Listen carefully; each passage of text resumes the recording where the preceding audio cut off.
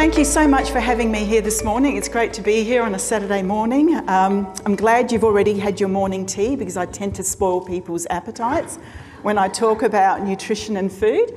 But today I'm talking about, is the Mediterranean diet good for diabetes?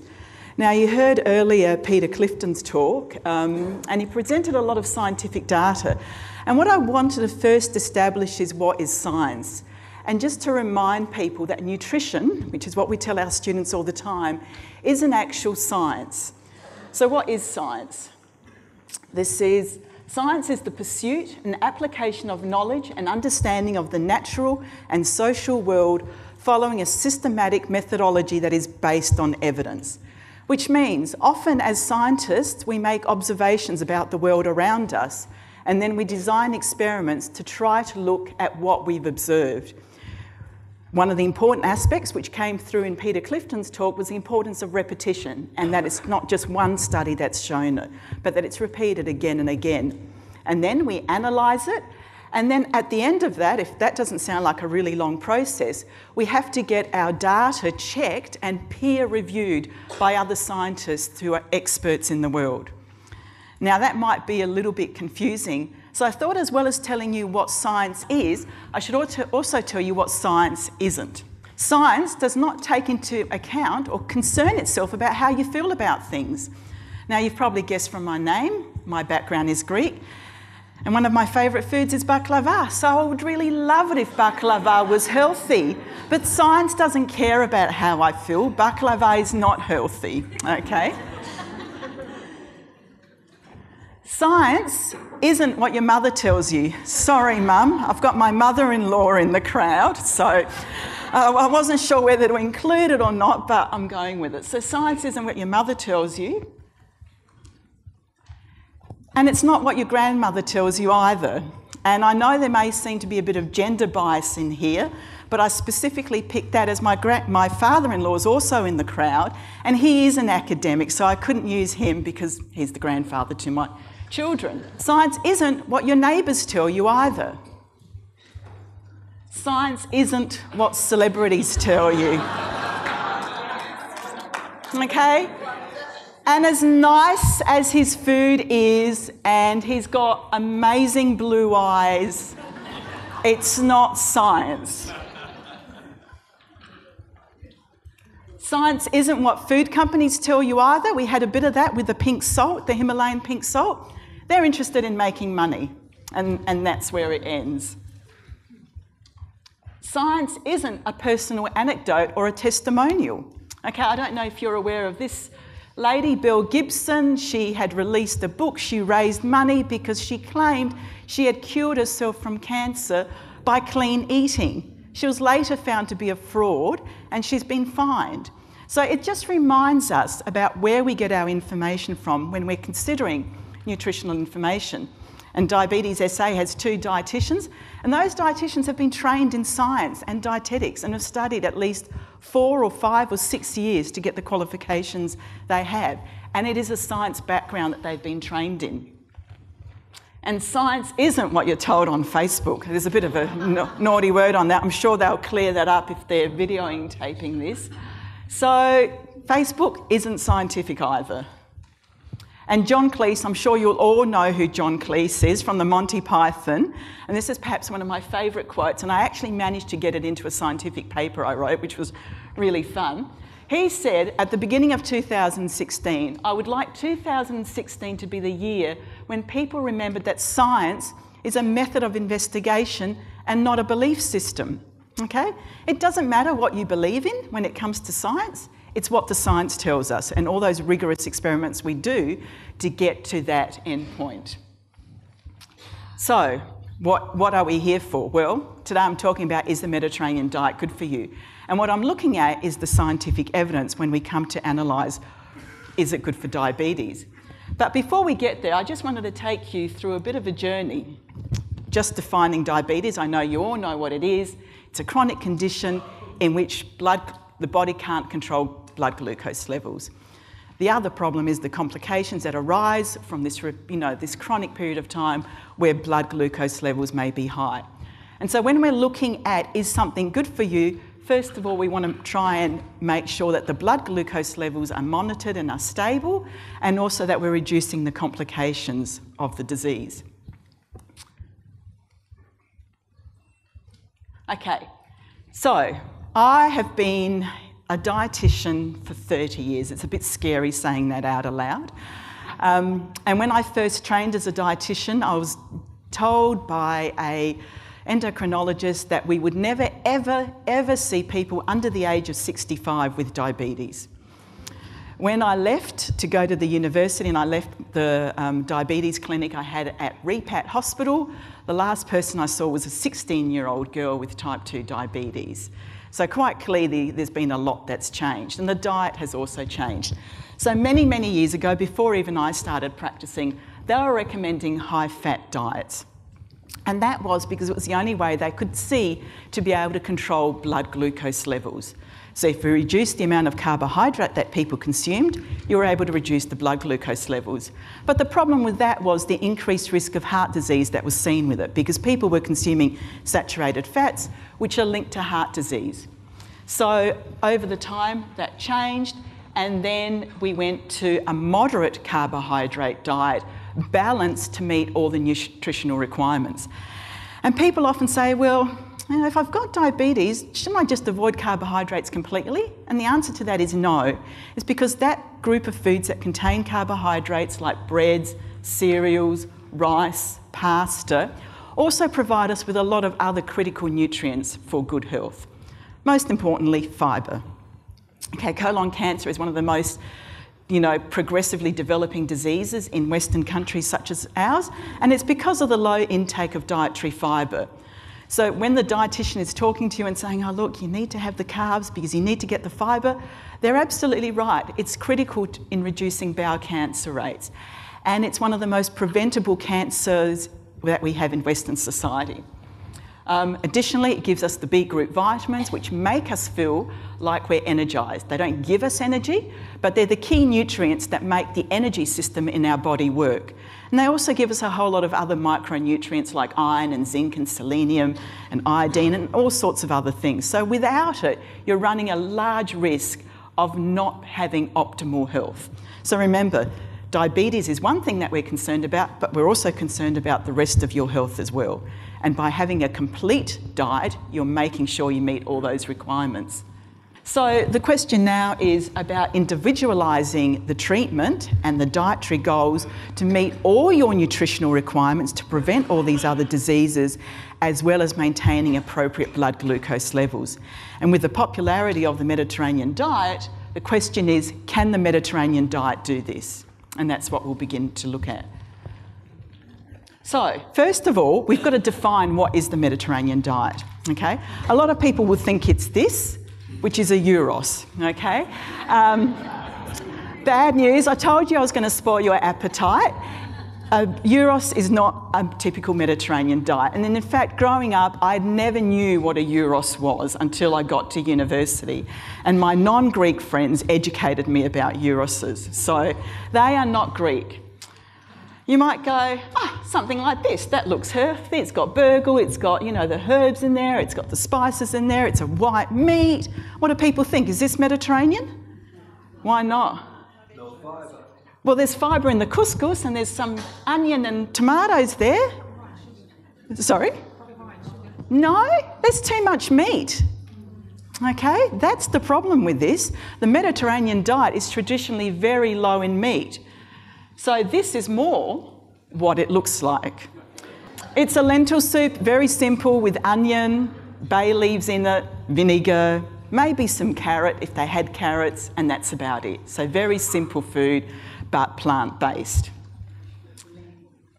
So when did the Mediterranean diet come out as being important?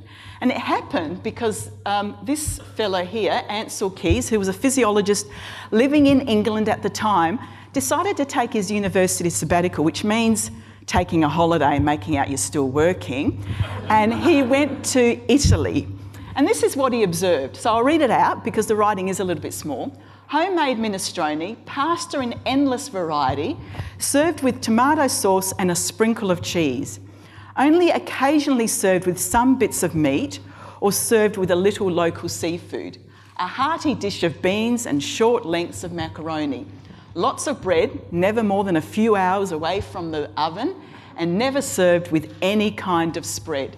Great quantities of fresh vegetables, a modest portion of meat or fish perhaps twice a week, wine of the type we used to call Dago Red, and always fresh fruit for dessert. Okay, so that was the first description of the Mediterranean diet. And he went on to describe, to prepare it for when we listened to Cherie, about the dancing that also occurred around it. So the eating together as a family, and then the activity with the dancing that occurred afterwards. So Ansel Keys was really impressed with this because he saw that very few people in this region had heart disease. And so he decided to investigate this a little bit closer. And he conducted the first study to look at diet and lifestyle in men in terms for heart disease. So what he did he had 16 groups of men from 7 different countries. And they were aged between 40 to 59, about the time that heart disease may begin to occur. And there were 13,000 men in the study altogether. He had people from Finland, Greece, specifically Crete, and that's important, Italy, Japan, the Netherlands, United States and Yugoslavia. And what he did was looked at death rates every 5 years to see what was happening. And these were his findings. The Mediterranean regions, Italy and Greece, had the lowest rates of heart disease. They also had the lowest rates of colon and breast cancer. They had the highest adult life expectancy in the world. And all of these findings couldn't be explained by the educational level, by the financial status, as you can see inside what this home looked like, by the smoking rates. They actually had the highest smoking rates in the world. And I'm not suggesting you start smoking, but all the quality of healthcare they received was very, very poor. Yet despite all of this, they had the highest adult life expectancy rates. And in particular, it was the group in Crete that had the highest and the best rates and the highest levels of smoking. And that's why we call it the Mediterranean diet. And in fact, sometimes it's referred to as the Cretan Mediterranean diet. So this was his advice from his observations. And I quite like these. Some of them are inappropriate, but that's all right. Do not get fat. If you are fat, reduce. Restrict saturated fats. Prefer vegetable oils to solid fats, but keep total fats under 30% of your diet calories. Favour fresh vegetables, fruits and non-fat milk products. Avoid heavy use of salt and refined sugar. Good diets do not depend on drugs and fancy preparations. I should put in brackets there, Paleo-P. Get plenty of exercise and outdoor recreation. Be sensible about cigarettes. This is the funny one. Be sensible about cigarettes, excitement, alcohol and business strain. And see your doctor regularly and do not worry. So 9 out of 10, I reckon, for that. The cigarette one, I think we have to, get rid of. So after this study, they wanted to see, so that was an observational study. And Peter Clifton was talking about that a little bit. It means you look at what a group of people are doing and see what their outcomes of disease are. But it doesn't tell us if what they did led to that outcome, okay? So they give us really good hints about what's happening, but they don't actually link the two. And what you need to do is an intervention study where you actually change something in a group of people to see if that outcome changes. And so this was the Lyon Diet Heart Study, which was done in Lyon in France. And what they did was tested whether a Mediterranean-style diet would confer any benefits compared to the American Heart Association diet. And at that point, the American Heart Association was the gold standard diet for reducing heart disease. Painfully, it was only 20% fat, which is really difficult to do. And if you can manage to do it, it's really boring and not very tasty. The Mediterranean diet was 40% fat, okay? So quite contrasting levels. And they planned to observe them for 5 years and look at death and heart disease. But when you have a study now where death or heart disease is a major endpoint, the ethics committees want us to stop, well not stop, but look at the studies at different time intervals to see if anyone is being disadvantaged by the group they're being in. And this came about from the HIV studies in the 80s. So when this midpoint analysis was done, the study was stopped. because this is what they found. People that followed the med diet, as I'll call it, so these people already had one heart attack, okay? So they were more at risk of a second heart attack. So it reduced their risk of having a second heart attack by 75%. If they had unstable angina, stroke, heart failure, pulmonary or peripheral embolism, it reduced their risk of getting that by 67%. And it reduced any hospital admission, be it you cut your finger whilst chopping the veggies, or you had a car accident, or you fell out of your tree. Any hospital admission was reduced by half, okay? Which was pretty impressive. At the time that this data was being released, people were saying, oh, look, this can't be real. Drugs don't do this. So how can the diet do that? Okay? So it was a really big impact. But what people said was, well, the problem with this study is these people have already had one heart attack. So of course they're going to have another heart attack. They're at higher risk of it, we know that. So the next study that was done, called PREDIMED, actually looked at primary prevention. If you could stop the initial heart attack from occurring. And so in Spain, approximately 7,500 people who were at high risk of heart disease were enrolled in this study. They had 3 groups. Mediterranean diet plus 1 litre of olive oil a week per person, right? That's a lot. The Mediterranean diet with about a handful of nuts per day, specifically walnuts, hazelnuts and almonds, or just a low-fat diet, okay?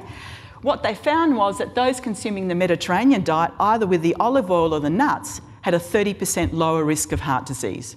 So there we go. It was your primary prevention and it was an experimental clinical study. What people said was, well, that's a problem because, hey, these people live in Spain and they're already eating the Mediterranean diet. But it actually makes it stronger because they were still able to see effects on top of their baseline diet, okay?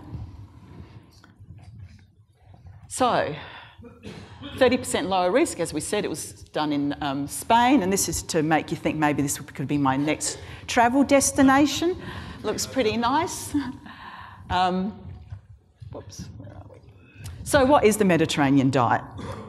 This is how it's commonly described. Low in meat, moderate intake of fish, moderate intake of dairy, high in legumes and nuts, high in vegetables and fruits, high in breads and cereals, high in olive oil, and a moderate intake of alcohol. Now, if I asked each and every one of you what you would refer to each of these, you would all give me something different. If I said, what do you think a moderate intake of meat would be? Sorry, what's low in meat? Anyone want to have a guess what would be low in meat? Once a week, how much? Show me with your hands. Size of my palm? That's about it. Once a week, meat, the size of my palm. Okay? What they actually found is if you talk to people from that generation who lived in Greece at that time, they said once a week. We were lucky to get it once every 3 months, right, because of the poverty. And obviously they spared their animals so they could produce the eggs and the milk that they needed from it. So there is a lot of interpretation about this. And this is what led to the study that I did with my colleagues. Well, sorry, before I get to that, this is the actual diet. And there's a lot on here and I'll go through it. But bread, at least 6 slices a day, either stone ground wholemeal or sourdough. This is what was calculated from their diets. 2 pieces of fruit a day, vegetables, about 6 serves, including wild greens, cooked in tomato sauce, olive oil and garlic and onions and using herbs. Olive oil, 80 mils a day is what you need to be consuming, right? That's a lot. Olives, wine, about 100 to 200 mils a day, the red wine or the ricina. Herbs and spices, look at all the herbs and spices that are used on a daily basis. And they do contain nutrients in them that can be of benefit. Teas and coffee, lots of different types of teas. Fish and seafood, anything that was available at the time. And those were consumed daily, okay? 2 to 3 times per week for this lot. Fish and seafood, meat, mainly sheep, about once a week. Legumes, 2 to 3 times a week. Nuts, about 3 times a week. Free-range eggs, about 3 a week.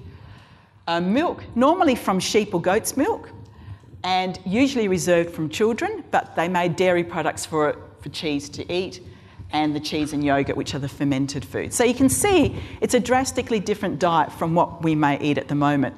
And I've got to add, it's drastically different to what's been eaten in Greece at the moment as well. So this diet really doesn't exist except perhaps in villages, isolated villages and islands where they have that environment still around them, where they are able to consume those foods and not be tempted by all the westernised processed foods that are around us. So given the Mediterranean diet, I'm not going to go through every study that's ever been, because there have been a whole lot of them, but they've been shown benefits in many things. I've shown you the cardiovascular disease ones. It's reduced high cholesterol, it can reduce high blood pressure, it's thought to be important for cognition, including depression, metabolic diseases, obesity and overweight, metabolic syndrome and diabetes, okay, which brings us to why we're here. So me and my colleagues were interested, if the general public are confused about what the Mediterranean diet is, what are these research groups prescribing when they're conducting these studies? So this was the paper, and so our aim, and this is the sciencey bit, given there is so much misinformation by the general public regarding what a med diet is, we wanted to see what the health professionals and scientists were recommending in their research studies when they looked at diabetes.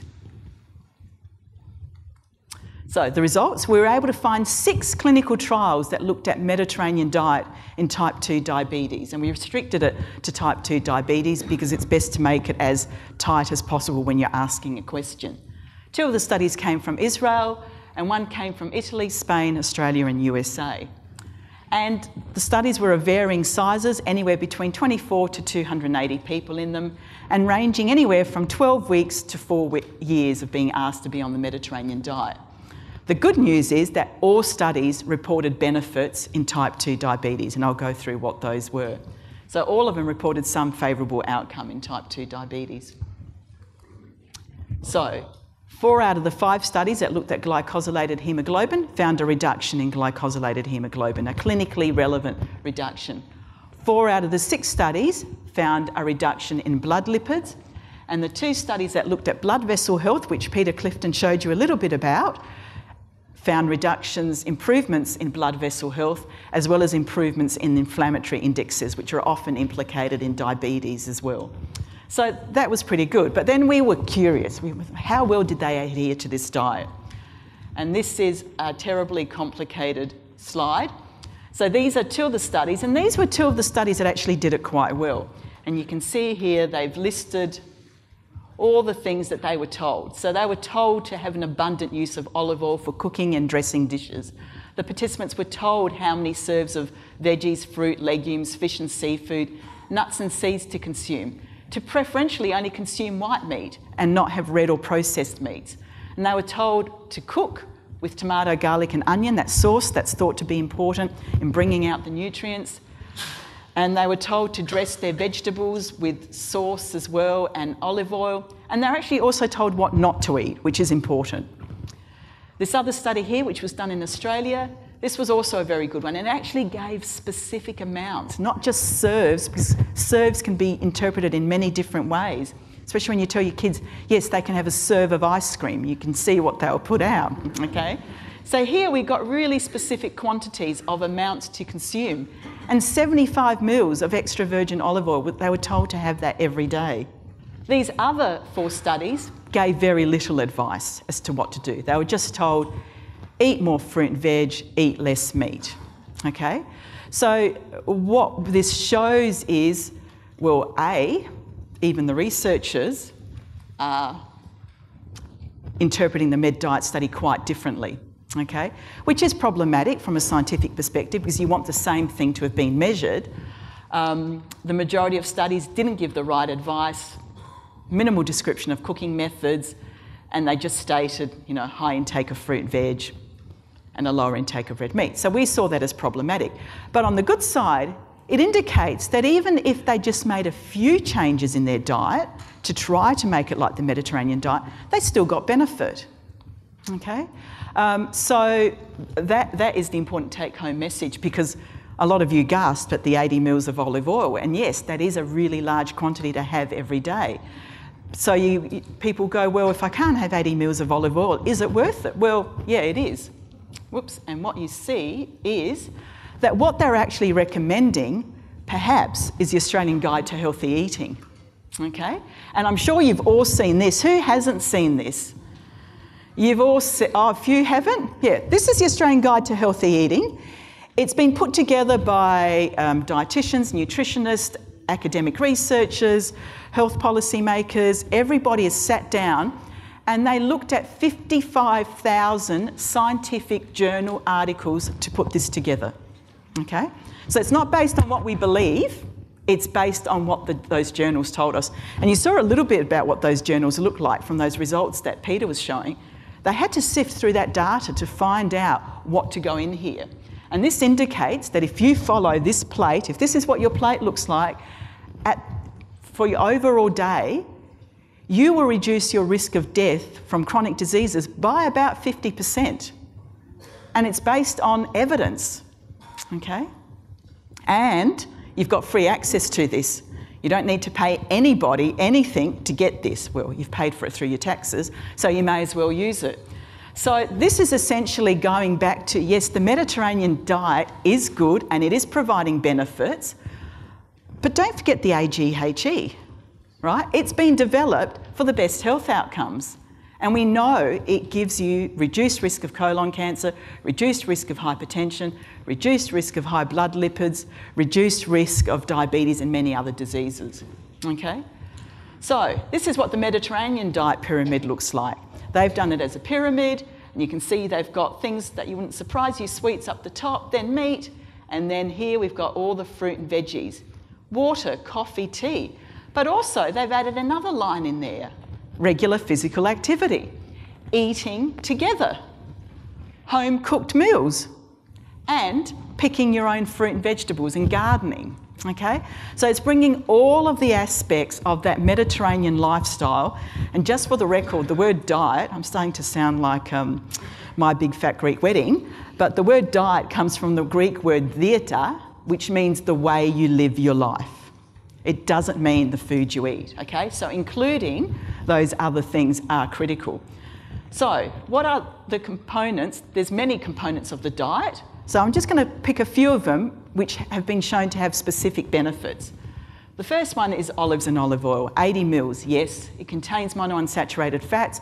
We know that's one of the healthiest type of fats, but it also contains phenols and antioxidants. And it's part of the Mediterranean diet. And it's a critical part of it because there's nutrients in olive oil that you don't find in other foods. Next thing is vinegar, something people often overlook, but vinegar is actually a short-chain fatty acid, and it's not digested in the stomach and goes through to the colon. And what happens there is the good bacteria that we want to keep growing actually feed off it and keep growing, and they produce things that prevent the colonic cells from becoming cancerous. It also reduces rates of heart disease. So where do you put your vinegar? I'm not suggesting you drink it, but salads, olive oil and vinegar on it as the dressing. Next one is plant foods. Critical, an absolute critical part of the diet. The more plant foods you eat, the lower your risk of disease is. And that includes vegetables, fruits, nuts, seeds, grains, breads, pasta, rice, herbs and spices and teas. All of those are important. They contain so many things in them. I've just put a few up there. I can't list them all. We don't even know what's in them yet. There's more things that are being discovered. So the more variety you have, the more colours you have, because colours represent the different chemicals in foods, the different nutrients, the better off you're going to be.